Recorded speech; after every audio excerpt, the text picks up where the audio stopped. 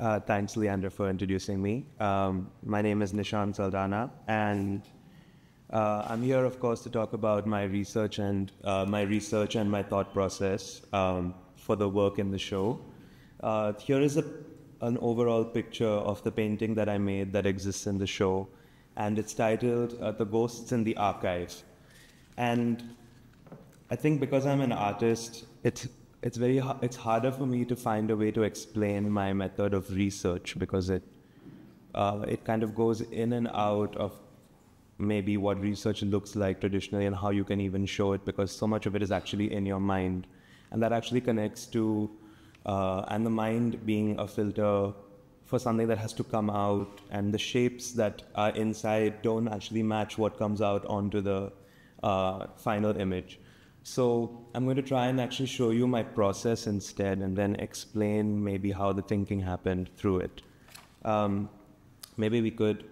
actually like to start by reading a small, while we have this slide, the small reflection that I wrote that I feel helps actually position the work a bit.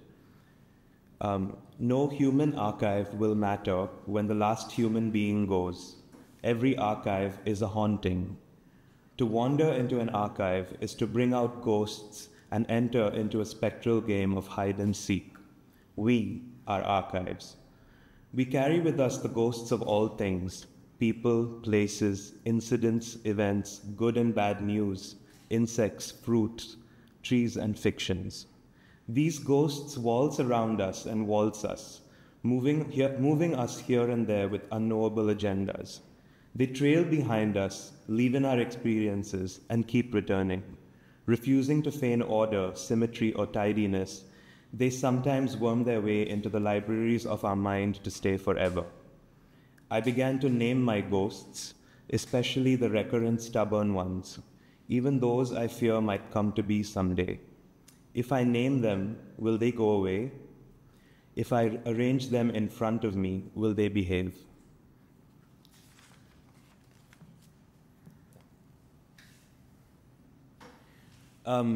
So because we were thinking about, I'd like to just show you what some of my early, what I call research looks like. Sometimes when you're making a work, research just looks like sitting in front of a blank page and drawing shapes and seeing what happens. And because we're thinking about the process of archiving, I think it implies that you have to bring order to something that is actually not very orderly. And the constant tension between the organic human being without which the archive would not exist, which is to say the archivist, and the thing that you are trying to explain is really what I think comes to the foreground in this process. So I sat with a lot of squares saying that each square will have something in it. And as I kept repeating this exercise as a way to kind of forget your own self in it and become less self-conscious, the squares started to change shape and started to change form. And I started to write down things also under each drawing that at the same time was worrying to me and strange, because it seemed like words that would not make sense with this idea of decolonization, though very much that is the attempt that I was trying to make. For example, one says both clear and ambiguous at the same time. And that was me trying to explain what it is that I would like the squares to be, and the squares that eventually turned into ghosts. And the other one says the hot, vibrant colors of India. I think I feel quite safe about that one, because while there is always a warning in art against tropicalizing yourself or representing yourself as the exotic, the one thing that I feel is the truth about our existence is that we live in a world where color is exploding everywhere, and we live in a very hot environment, and we are the people who inhabit it. At the same time, it's really wonderful to look at Goan art generally, and art made by Goan artists in the last several decades, and see that it seems largely unconcerned with the aesthetics and the agendas of contemporary Indian art.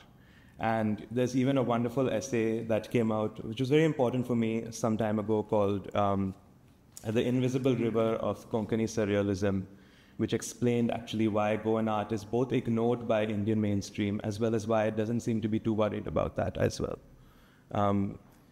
So it went from that to drawing ghosts on my daily lists. My daily lists include things like send images to Leandra and also breathe somewhere there, as well as fail, it's okay. This is when the characters started to come in. And again, it was a very personal process of thinking, what are these ghosts? For me, I'm really drawn to the motif of grapes in Goan art. And I felt like I had to draw a ghost of grapes, for example. And again, the act of like trying to become unself-conscious and just make something is just quick repetition. So I had a notebook, I had several actually, where I just drew ghosts. In the beginning, the ghosts just looked the same. They all looked like triangle with little legs. And soon they started to change shape. After that came this is where I felt like the inner mining of the archive started to really show up, where I started a book called List of Ghosts to Draw. And it was weirdly like a linguistic stream of consciousness, train of thought process, where I went from grapes to skull, to prehistoric frog, to Napoleon, to cochineal bugs, to blood-stained hand, which says in brackets, the red dye of cochineal, because when they collect the dye from the cactus, your hand becomes red. Sousa's Time magazine chemical print, St. Francis Xavier, the rocks at Agonda. And I know that in all of this, there are connections that go between the research, between the history of Goa, my personal experiences, my everyday thoughts, my aspirations, and just very mundane things as well. And so then also diary pages, I started to do this as well. Friends who would send me research, conversations I had, things that I was learning about shapes. Next slide, please. And finally, there were these squares. And it felt like this was really the beginning of the work and the way in which to maintain order, because it's always an attempt to create order in the beginning. And to go really into historical research as well and the things that troubled me, I started to create a body of images. Here is a really emblematic image that we have all been talking about, and it is an image of the inquisitorial table of Goa, in which all the hearings of the Inquisition would happen on this table. And right now it's somewhere in the state archives, but I was able to find a photograph that was in, again, thanks to another archive and the great efforts of the Sousa and Paul Photographic Company. They saw they took an interest and documented this table, and I was able to find a picture of that table. And so, yeah. And so the final work, and here's the ghost of that table. Right above it is the ghost of just hearing. And for me, a personal important one is the ghost of Konkani over there above it, or rather the ghost of Romi Konkani. And next slide, please. And so it was a very strange process of having to think, like, how did an object like this end up in my hands? I can give you a very clear explanation of saying that there was Indian Ocean trade and Africa and the importance of Africa in the colony within the Portuguese framework. But the ambiguity and the number of chance encounters that would have had to happen for that object to end up in my hand in the 21st century is really something very important to think about when you think about archives, is how much of it is actually uncontrolled, how much of it is chance, is randomness, and it's just not to say that these are two separate things, but it's precisely to say that these are two things that go together always, all the time.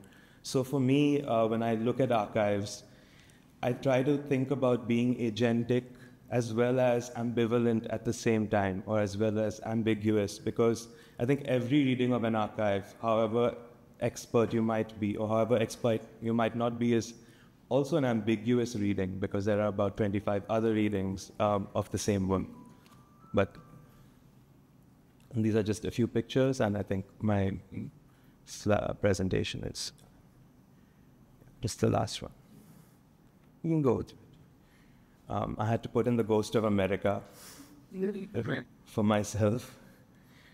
Here's that object that ended up there. Thank you so much. Oh, yeah.